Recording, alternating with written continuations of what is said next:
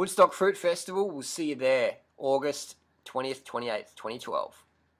So in today's video, we're going to discuss raw food newbie mistakes. Not enough carbohydrate calories. And we all know, when you don't get enough carbohydrate calories, everything flops down. Your sex drive flops down, your mood flops down, your performance flops down, your mental clarity flops down, your willpower to eat healthy flops down when you don't get enough carbohydrate calories from fruit. If you're into raw food, you need to eat enough sweet fruit, okay? Otherwise you're going to fuck up big time. You're going to be flailing, floundering, AWOL, hating the raw food lifestyle if you don't eat enough calories and sweet fruit. And people might debate that and say you don't need to eat sweet fruit. Sweet fruit's bad for you. And these people are always cracked out on cacao, macking up on maca, you know, going to Ben and Jerry's or whatever, running on stimulants. I know a famous raw food practitioner who gave a patient a shot of bovine adrenaline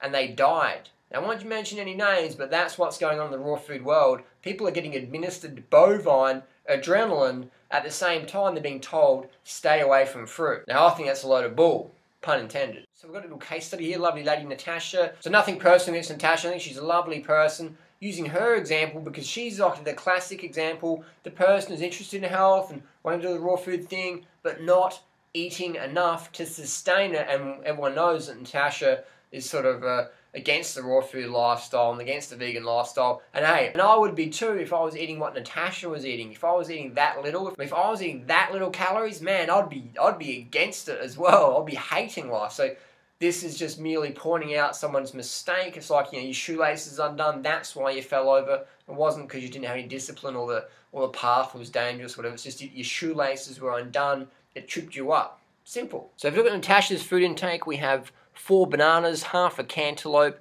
a huge cabbage salad with 1 head of cabbage, apple cider vinegar, tahini, lemon, garlic, 2 handfuls of cashew and some honey. So I estimated that roughly around 1,200 calories with approximately 30% of calories coming from fat. So we're eating too much fat calories and we're not getting enough carbohydrate calories and we're not getting enough overall calories. So we've got the triple hitter there, too much fat, not enough calories overall, and not enough carbohydrate calories. And then Natasha rode 2.5 hours on the bike that day, which is a lot. That's a lot of exercise. 2.5 hours, that's what the average professional cyclist would do in an average day during the season. So that's a lot of exercise for very little food. And no wonder we saw Natasha not really enjoy the lifestyle, because that's too much activity and not enough food. Calories from fruit, otherwise it's going to be... Blinky, can you just... I'm trying to do a video, man. Can you just back out? Okay, thanks, mate. So you need to get enough calories from the sweet fruit, otherwise you're going to be flailing. You're going to be off the vegan wagon, you're going to be off the raw food wagon in no time. Your performance is going to drop, everything's going to drop down. You're going to manifest psychological issues, whatever. Plenty of examples of that in the raw food community. Cacao dependence, I mean the amount of raw fooders addicted to cacao, raw chocolate, just using that for like a speed hit. Raw chocolate is basically like speed.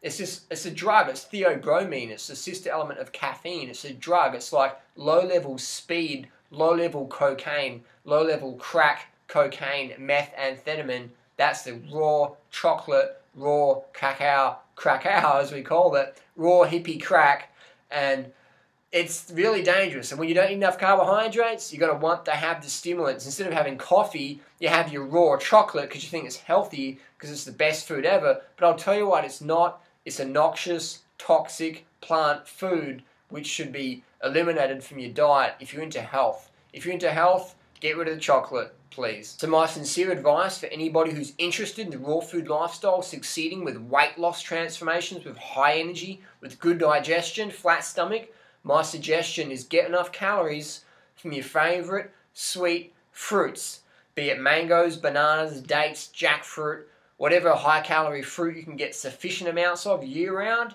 That's what you want to have. You want to have your mono meal of fruits. What does a mono meal mean? Mono meal means 1 fruit at a time when you want to eat until you're full.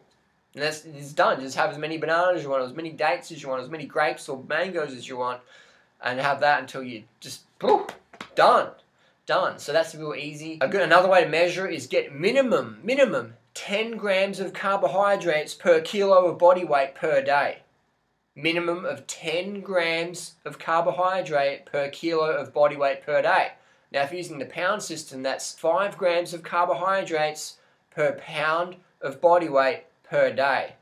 Now, if you use that as your minimum guideline, post your comments down below what you experience. You're going to have so much more energy. You can do whatever you want. You can be a better parent. You can be a better athlete. You can build a more toned, tight, slim, lean body because you can train consistently and you're going to recover so well because you're getting enough carbohydrates. And you no longer crave or need the stimulant, so you can become drug-free. You can get off the raw crack-ow, the hippie crack. You can get off your coffee. You can get off your speed or whatever you're using. So get enough carbohydrate calories or expect to have an epic failure on the raw food lifestyle. Thanks for watching. Don't forget to share, like, subscribe. Share this video on Facebook, Twitter with some raw food friends who are interested in the raw food lifestyle, but maybe they're not eating enough. Maybe they're starving and having depression or low energy or glucose exhaustion. Share this video around, post your comments and questions down below, and we'll see you on the road. Okay, see you later. Thank you.